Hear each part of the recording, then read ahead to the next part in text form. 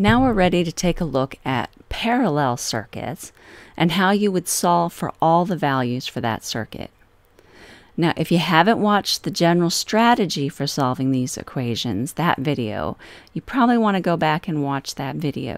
But we're using the same strategy here as we did in series, and that's by keeping all of our material organized in a table. Each row is still governed by the Ohm's law equation, but now each column must follow the rules for a parallel circuit. And let's take a look at a really simple circuit here in parallel. And in this case, I'm giving you as knowns the initial resistor values and the voltage of the battery. And in a simple parallel circuit, the voltage of the battery is the equivalent voltage over the parallel combination. Now in this case, we have to start with our resistor column because you need to have information here. And you could figure out the equivalent resistance. But actually, there's something else you can do here just to show you how this works. Because in parallel, all the voltages are equal. And that means all three values in the voltage column have to be exactly the same.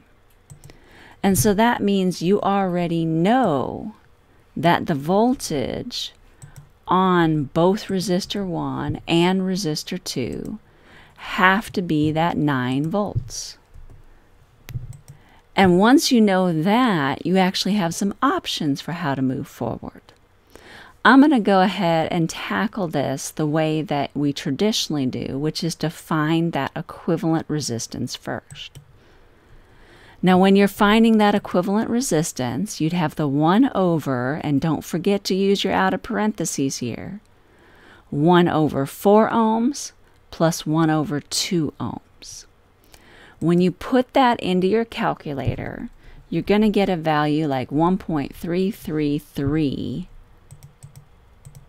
ohms.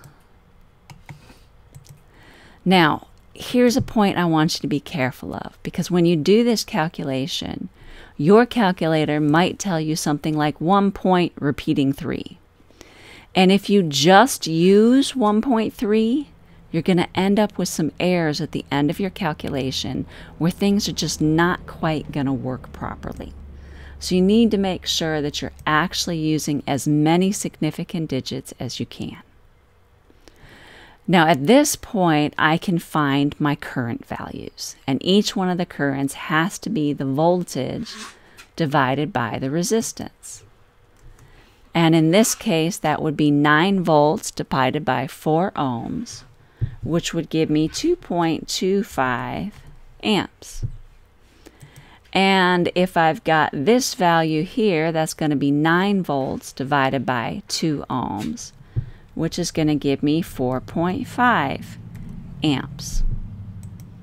And according to the parallel circuit rules, if I add those two values up, I should get 6.75 amps. Now here's where that rounding is really, really important. If I've got 1.33 ohms times my 6.75 amps, I do actually get the 9 volts. If I had rounded this off at just 1.3, it wouldn't quite work out properly, and I'd end up having some rounding errors in there. So if you keep it out to larger decimal places, you're going to get more accurate values on that calculation. Now you still need to practice by plugging these things into these equations to make sure that you understand when you're solving for those currents, it was the voltage over the resistance, and making sure you get the same values I do. And where you're adding things up, where they're equal, or where you're using that inverse rule. I've got one more quick example to show you, just to give you another clue for how you might tackle some of these problems. And in this particular case, it's still being a parallel circuit. That would be given in the word problem or the diagram. but you're given different pieces of known information. This would be a very unusual problem, but I want to show you that you can still do it. And in this case, your first clue, once you put it into the table format, is realize that you know all but one of the currents. And those values for the currents, whatever's here and here, have to add up to be 8. So what would you need to add to 6 to get 8? Well, that would be 2.0 amps. Once you know that, you can find the voltage on the top row, because it's going to be the current times the resistance. 2 amps times 5 volts is going to give you 10 volts. 2 amps times 5 ohms gives you 10 volts. And once you know one of the voltages, all of the voltages have to be the same for a parallel circuit. And remember, these rules are only for a parallel circuit. When we had a series circuit, it was the currents that all had to be the same. Once you do that, again, now we've got columns, or rows, I should say, where there's only one thing we don't know. And so you would come back to this form of the equation, where it's going to be your voltage over your current. And so our voltage divided by our current and our voltage divided by our current, we could figure out the values here. And again, you want to make sure that you're using at least 3 significant digits on each one of these, and then putting in our values and our units. Now, I went through this one very quickly.